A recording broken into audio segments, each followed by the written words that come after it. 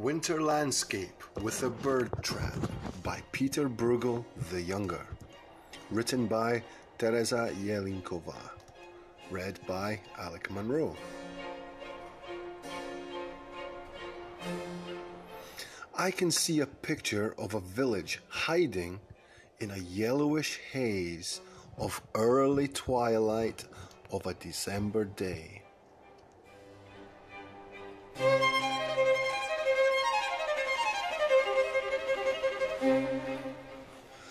The bitter and cruel frost is biting all the villagers in their faces and making their cheeks red.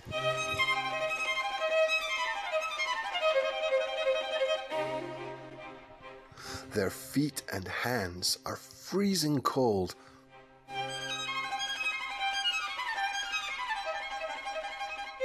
But it cannot stop them from playing and screaming cheerfully all the time.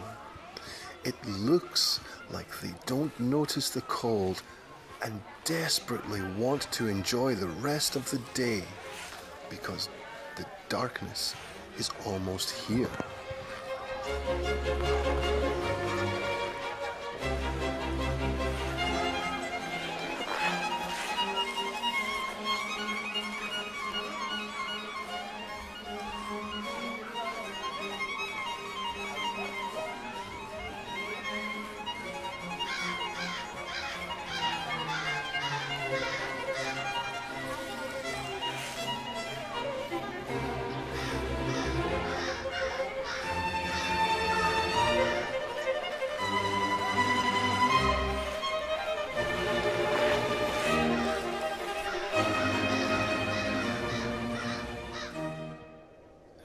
The river is sleeping peacefully, covered with stiff and thick ice under their feet.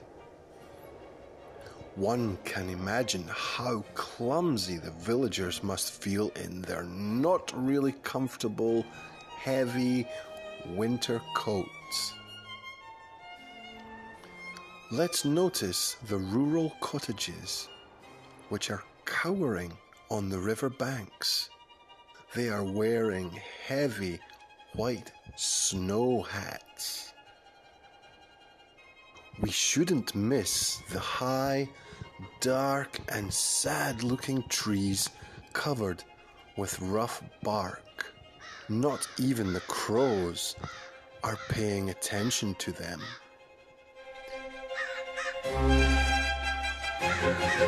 They are so hungry that they are looking for food in the white snow, not noticing the trap.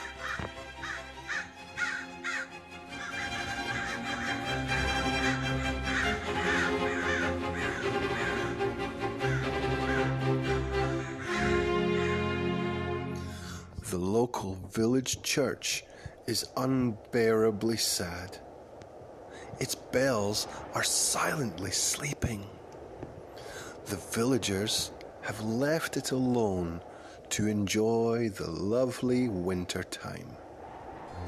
We can hardly see the small nearby town in the back of the picture. Does anybody live there? And is it really a town, or is it just a visual illusion? We will never know. The atmosphere of the picture is rather ambiguous. On one side, there is severe winter with bitter frost that is biting faces and making birds starve. On the other side, we can presume that all the freezing villagers will soon get to their homes, where they will take their coats off and have something that will help them warm up.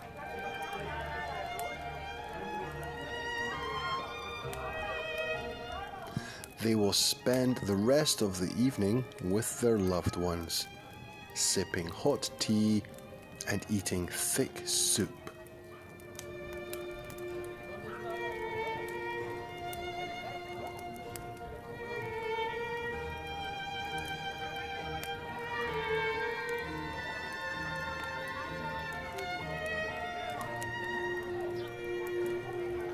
The next morning, Christmas Day comes.